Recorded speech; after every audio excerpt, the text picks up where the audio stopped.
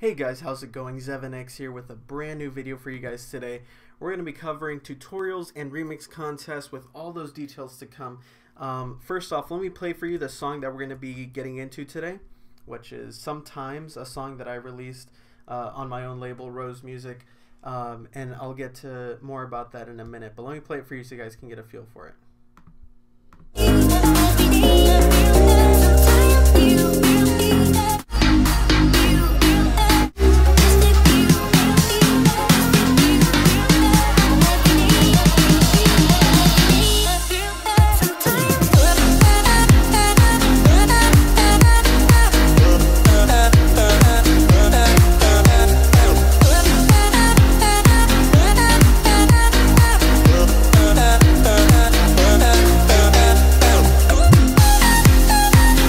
So that's the idea, and essentially what we're going for is that Don Diablo Future House style of song.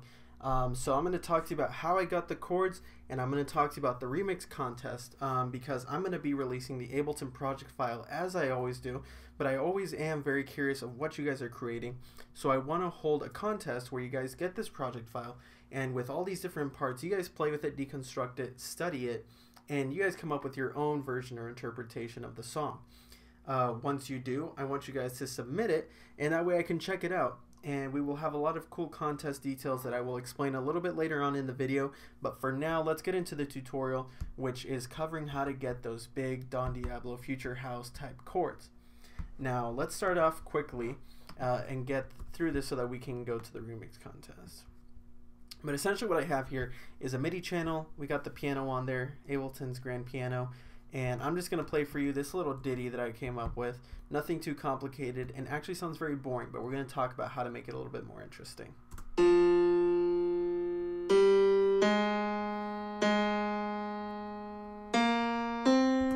So not very complicated, and I'm sure any of you guys can come up with something very simple in that style. Now what makes it sound so big and complicated are these inversions. Now the chord feature is something really handy that's in MIDI effects, and if you go over here to chord, just double click it, it'll throw it onto your MIDI channel, and you will just apply it. And the cool thing is that you can adjust these parameters, and adjusting these parameters adds notes on top of what you're already inputting. So it's making it so that you guys can only play one note, but it'll play a bunch more others on top of it by adding using this knob. And you guys can do it adding 7 semitones, 10 semitones, 14, 15, 19, and -12.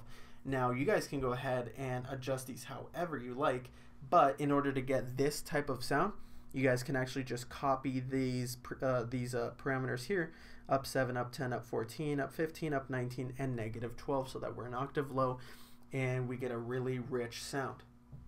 When you copy this, you can apply it to all sorts of notes and come up with your own progression, but this is what I came up with, and this is how it sounds now.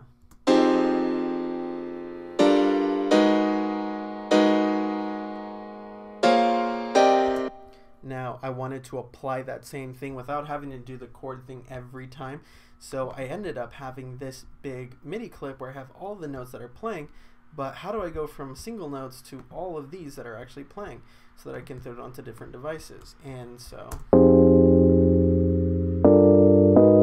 it's very easy. All you have to do is go over here to your MIDI channel. So open up either a new MIDI channel or wherever you want it. And what you're going to do is, it's usually at all ins. Make sure that your ins and outs is on. It's this little button on the right. And where it says all ins, you're going to make the routing come from where your information is coming from, which in this case is piano chords in this channel. So I'm going to have that there, and then I'm going to arm it right here. So make sure it's armed. Make sure that your device is on the channel that you're getting your input from. And then you're going to come over here where the clip starts and just hit record like you normally would.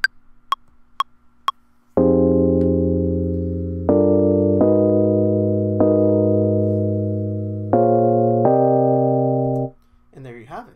There's your information. If you double click on it, you can record all of that MIDI information that you're outputting to another MIDI track, so you guys can get all the notes that you're working with. And you guys can get very creative with this if you guys need to adjust a note or two or whatever it may be. And I'm sure that you guys can take this an extra step and get creative with how to use it in Ableton. But you guys go over here and you guys will have the clip now.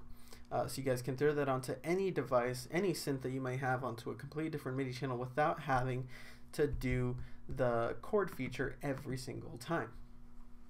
Okay, now that we got that out of the way, I want to talk about the remix contest, which is really going to be fun.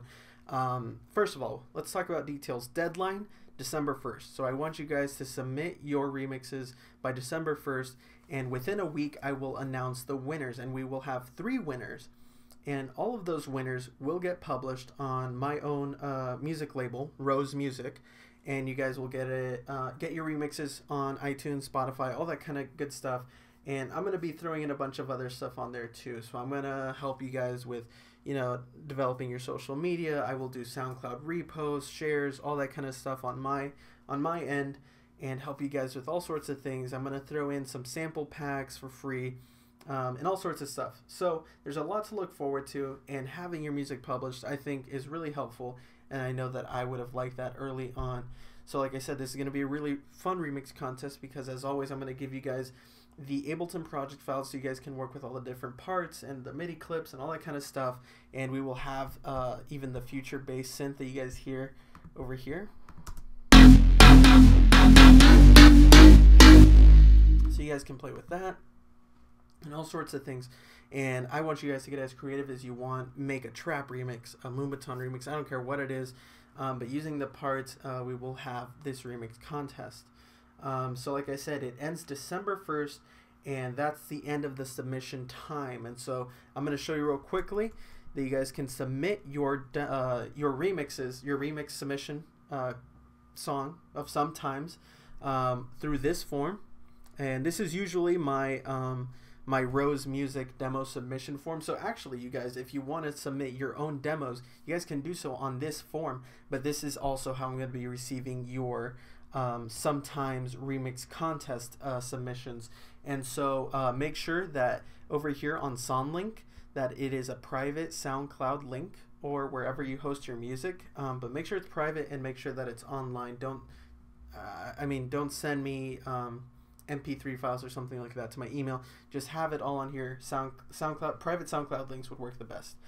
And so yeah, you guys will get your music released on my label, Rose Music. It'll be on Spotify, iTunes, a million more things, but those are the main ones that you guys know about. Like, I mean, it'll be on Amazon, Google Play, all that kind of good stuff. And like I said, I'll help you with all of your social media stuff. Like I said, I'll be doing SoundCloud reposts, shares, all that kind of good stuff, free sample packs. So keep updated with me on social media. So at my Facebook page, ZEVENX Official, or any of my other stuff, which will be at the end of this video, so that you guys can get updated details if I add prizes and sorts of things like that to this remix contest. But I'm really excited to hear what you guys have. So until next time, I will see you guys in the next video, and just leave me a comment down below if you guys have any questions or what kind of video you guys want to see next. So I will see you guys next time. Hey guys, thanks for watching this video, and I can't wait to see what kind of awesome remixes you guys come up with. Like I said, deadline is December 1st, Pacific Standard Time at midnight. Make sure you get them in time so that you guys could possibly be released on my label. For all of those 3 winners, you will be on Spotify, iTunes, etc. And lots of cool sample pack giveaways, SoundCloud shares and reposts. I will promote your guys' pages, help you with graphic design stuff. So I really look forward to see what you guys come up with. And until next time, let me know if you guys have any questions down below in the comments, or other kind of videos that you guys would like to see. Alright, later.